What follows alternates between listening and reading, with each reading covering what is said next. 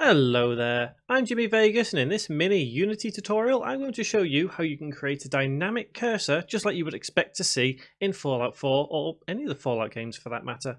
And don't forget to hit that subscribe button and click that little bell icon to stay up to date with everything else on the channel, including these mini tutorials. And with that in mind, let's get to work. So, all I really need for this is two scripts and one texture. The texture I'm going to use is this one that I've created myself. It's a PNG image with the inside of it just deleted out, so it's kind of see-through. And I've also changed it to a sprite up here. When we bring it in, by default it is default, but we need to have it as sprite 2D and UI because we are dealing with UI, and this is what enables us to use an image to have it see-through. I also have just a quick raycast script, nothing too fancy, it's just a bog standard raycast, and we need that to be a static variable because we need to use it for the generic script. So let's get to work with this. We need to add this onto our scene, so game object, UI, we'll go with image, and we can drag and drop that onto the image sprite. Let's have it centered, all zeroed out, and the default size is going to be 1 by 1.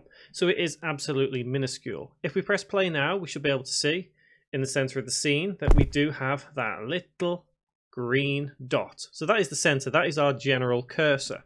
And what we need to do is make it dynamic. So when we go over an interactable object, for example, this box here, it will expand out just like it does in the game. So that's pretty easy in some respects, but we have to do two animations to make it more dynamic. So let's start with actually selecting the image, right click, rename, we'll have it cursor.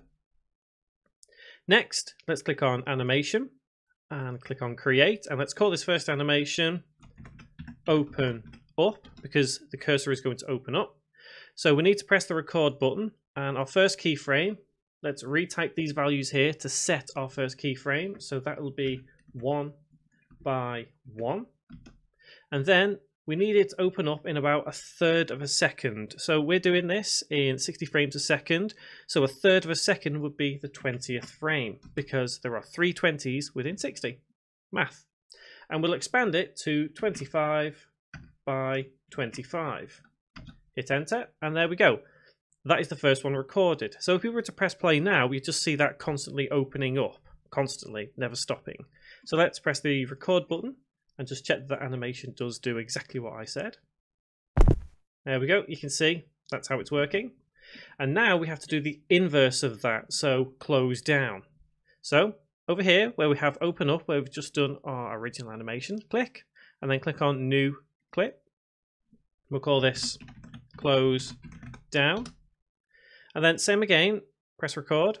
We set the first keyframe here and we'll have it the other way around. So the first keyframe is going to need to be 25 by 25. So then over 1/3 of a second, so the 20th frame, we need to set this as 1 by 1. And the idea of what we've done here is literally the inverse of everything we've just previously done, because we do want it to kind of close down as soon as we move away from looking at the object, because what is the point of it just disappearing? That wouldn't be dynamic at all. So press the record button once again, and then head back to our projects window. You can see our two animations here. Let's select both of these and change them in the debug menu to legacy, because we're going to use the animation component, not the animator. Head back to normal. Wrap mode is going to be once on both of those. So now on the cursor itself, we need to remove this animator component. So right click, remove component, then add component and add animation. So we can type anim up here and we'll get the animation. Change the size to 2 and untick play automatically. We want to drag open up into the animation at the top and here on element 0 and close down onto element 1, and we can just change that back to 2. So now we have both of those animations within our control. That means we can use them within a script.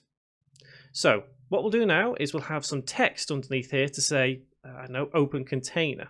So we can go game object and UI text, and let's double click on it so we can see it. You can see I'm really zoomed out on the scene here.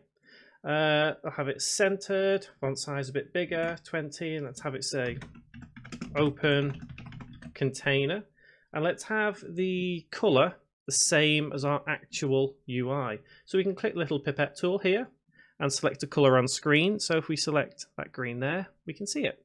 And then let's turn it off. In fact, do you know what? Let's move it down a little bit because it'll get in the way of our cursor. About there. So now, here comes the script. We're going to attach a script to this object here to enable us for the cursor to work.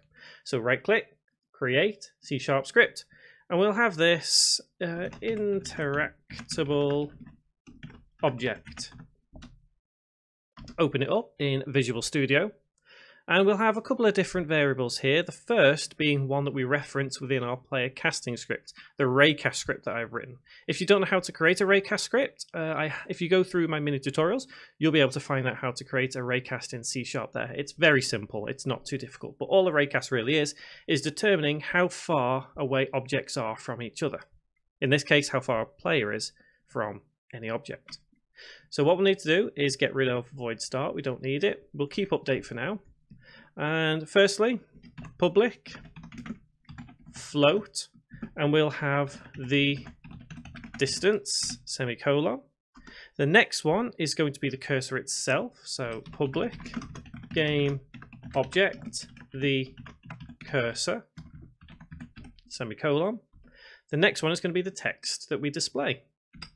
Public game object, the text, semicolon. Remember, coding is always case sensitive. So for void update, what we need to do is make the distance equal to our player casting variable. And if we go onto our player casting script, you'll see here in the inspector panel, the one we need to reference is called distance from target. So we need to go the distance equals distance from, helps if we actually put the script name, doesn't it? I've called it player casting dot distance from target, semicolon. So every frame will just update how far away we are from any certain object. Now this script is going to be attached to the object, and you have to make sure the object it's attached to has a box collider. That is what makes this whole thing work. And we need to go void on mouse over, doesn't need to be private. And what we essentially need to do is check if the distance is below a certain value. So i.e. if we're too far away, none of this will work. If we're within distance, it will work. So if, open curly bracket, and it's going to be the distance, and we'll have it as less than or equal to 3. So we've got a reasonable distance, but we may change it. Depends on how far you want to be away. So if our mouse is over it, and the distance is less than 3 or equal to 3, then what we do is the cursor dot get component is spiky brackets animation open close bracket dot play, and in brackets and quotes the name of our first animation, which was open up, semicolon. And at that point, we'll also make our text appear. And we can go the text dot set active true, semicolon. And now we need to do basically the inverse of it, and that will be void on mouse exit. So if our mouse moves off and it's below the distance, then we make it all disappear. So after our void on mouse over method, go down, void on mouse exit, and it doesn't need to be private once again. And what we can do is basically the cursor dot get component spiky brackets, not componenty, get component animation open close bracket dot play, and in brackets and quotes, I think it's close down, wasn't it? Close down, semicolon, and the text dot set active false, semicolon, and save. So this is a very basic version of it. So we'll test this now and see how the testing reacts to what we've written. So we need to attach the interactable object to our actual interactable object, which is the box in this case. So drag and drop. And then let's set those variables just here. The cursor is going to be cursor. Text is going to be the text. So by default, the text is off, cursor is on. So let's press play. And we can already see, if we move our mouse around, that the distance is changing every time we move. So let's take a look at this box now. Okay, so what we have here is the fact that it keeps repeating itself. Now, that's not exactly the best thing ever, but you can see at least the one where it's supposed to stop, it goes away, works. So the open up wrap mode once doesn't seem to work correctly. So what we need to do is, I think, for now, we can turn off the animation at this point. So after, let's say, the 0.33 seconds that it takes, we can turn it off, but then you need to turn it back on. There are different ways of doing it. And I think the reason this is happening is because the distance is constantly... In fact, you know what? We will use a bool instead. Why should we use wait? Let's use a bool. So, public, bool, and we'll call it has played, semicolon.